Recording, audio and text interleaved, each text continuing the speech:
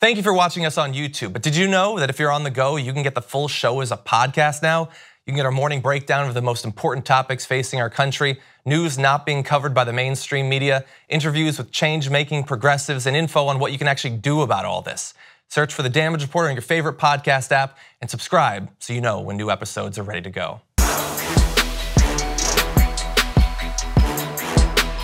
Hey America, you're still being lied to. This is another myth of American politics.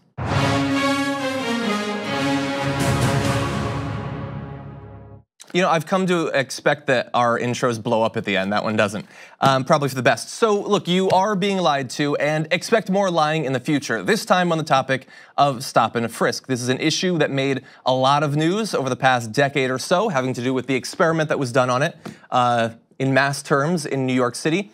But now, while New York City has moved on from that policy, you might start seeing it crop up in other places because Donald Trump talked about it back during the last campaign, and he's been bringing it up this week as well, talking about stop and frisk being a gigantic success at driving down crime rates, and also saying, more importantly perhaps, that it's not in any way unconstitutional. Turns out neither of those are actually accurate. Now, if you're not familiar with stop and frisk, it is a wide-scale policy of randomly stopping people and checking them out with the presumption that many of them are probably criminals of one form or another. And the idea being that if you create an oppressive enough environment where people expect that they will be interfered with by police, that criminals will either avoid these areas, move out, or tamp down their activities. And the idea, the myth that has come out of this experiment is that, okay, maybe it's racially discriminatory in an awful way, but at least it accomplished its goals. It drove down property crimes, violent crime, and all of that. There's a problem with that though, and that's when you actually look at the numbers. Because for that to be true, you would have to have stop and frisk and then have a reduction in crimes. I think that seems fair. That's how causality works. You have a thing and you have its effect. So why don't we actually look at some of these numbers? How many stop and frisks there were per year, how many murders, how many violent crimes. Let's bring up these charts and you'll see there. So you see murders, any murder's bad, but the number went down per 100,000 residents between 1990 and 2010, started to go up just a little bit. And that was actually similar in violent crimes as well. From the 90s through the 2000s, a drastic drop in that crime. Now, you do see that stop and frisk, which started off as not too common in 2002, it looks like, started to skyrocket up into 2010. And they don't want you to actually combine those things, but thankfully the Washington Post has done that. Let's bring up this combined chart showing the number of violent crimes, murders, and stop and frisks over time. So that's problematic for them. Under Mayor Dinkins and through to Giuliani, although starting with Dinkins, murders and violent crime began to drop precipitously over the course of the late 90s, the mid to late 90s. The drop started to level off under Giuliani, but it was still fairly significant.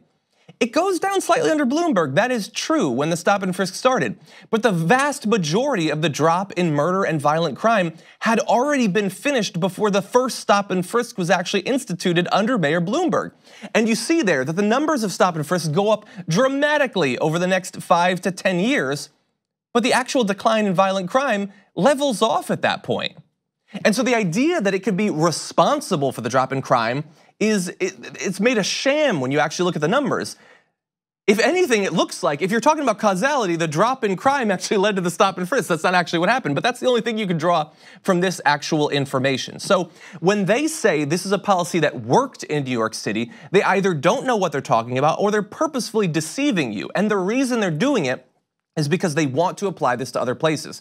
Donald Trump has been talking about this for a couple of years now. He will continue to. He wants it in Chicago, he wants it in other major cities. Not because it will actually stop crime. The numbers don't bear that out at all. But they like the oppressive, racially discriminatory atmosphere that it produces in these areas. The vast, vast majority of the hundreds of thousands of stop and frisks that actually happened, the numbers show, happened to African Americans, Latinos in general. That is not some sort of weird historical artifact. That was the policy as designed being implemented. And even the guy who tries to claim that it was a success, Bloomberg, he says on the racially discriminatory thing, he says it targeted too many white people. So the lesson certainly has not been learned, except we can do better now that we actually know the numbers.